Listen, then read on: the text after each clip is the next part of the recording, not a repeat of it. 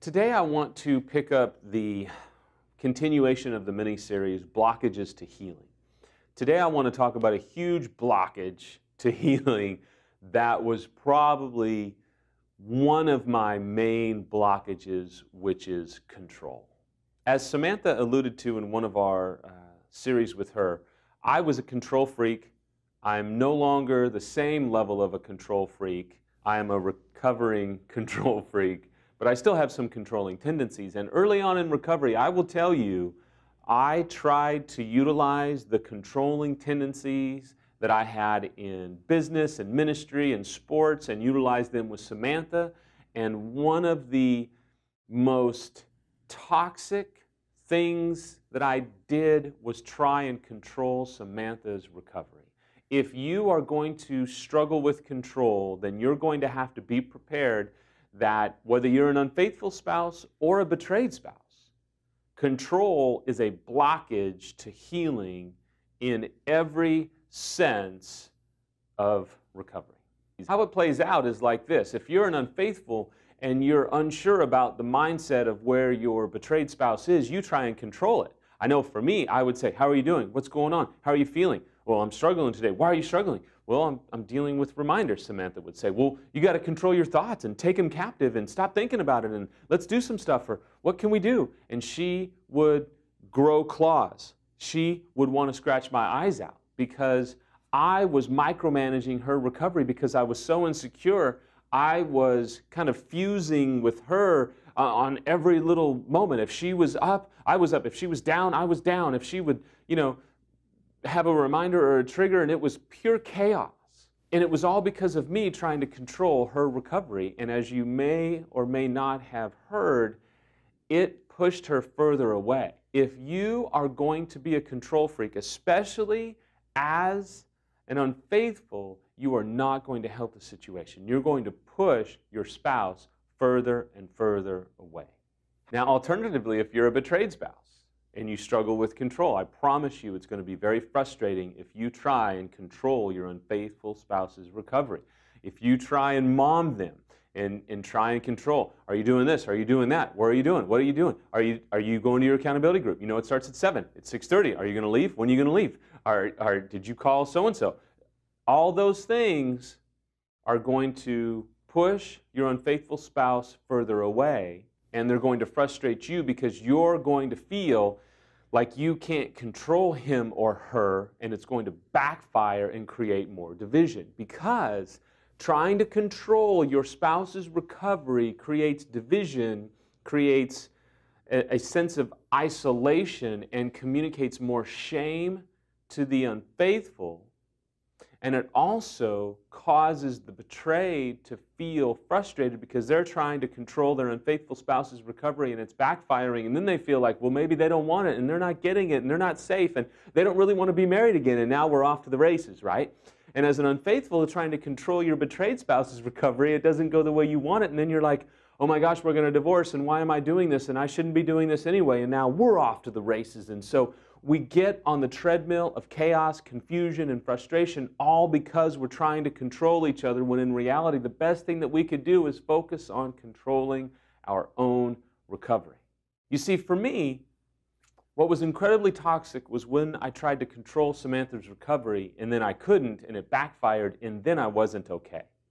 You see, I was so kind of insecure, and even in my own way codependent, that when Samantha wasn't okay, I wasn't okay, all because I was reading into things in the pure kind of moment. It's kind of like when we read our spouse's diary or journal, and we read this entry for a day where they lose their mind, they're bitter, they're thinking about divorce and what a worthless SOB we are and how we'll never change and all these things, and then we read it and we want to give up hope and we want to freak out, when in reality that is a moment.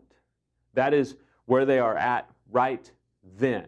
It is not the totality of who they are or your recovery. It's a bad moment, but we take that moment and we run with it and we think that is all of recovery and all of our situation, when no, it was just a bad mood and they were very angry and pissed off, and so they vented in their journal. Now you're reading it thinking that that's how they truly feel, when in reality that was a feeling and that was a mood and that was a moment, and it's not the totality of who they are, what they're feeling, or what they want to do in their recovery.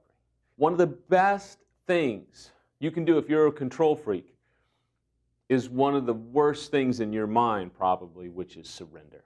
You can't control your spouse anyway, man. It's a complete illusion. The more I tried to control Samantha, the more it backfired. The more that I simply pulled back, and when she was having a difficult moment, said, honey, look at me. I know.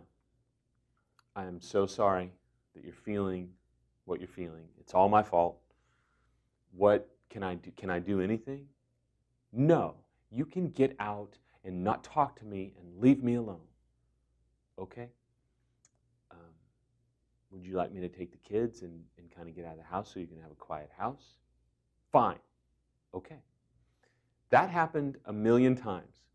And initially, I would say, but why don't I stay? Why don't we talk? Can I pray for you? Can I hold you? Can I read Scripture? Can I just sit with you? Do you want to hit me? Do you want to punch me? What do you need? What do you need? What do you need? What do you need? Dude, nightmare.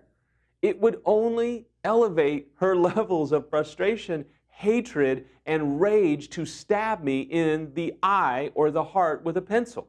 Don't do that. Communicate graciously.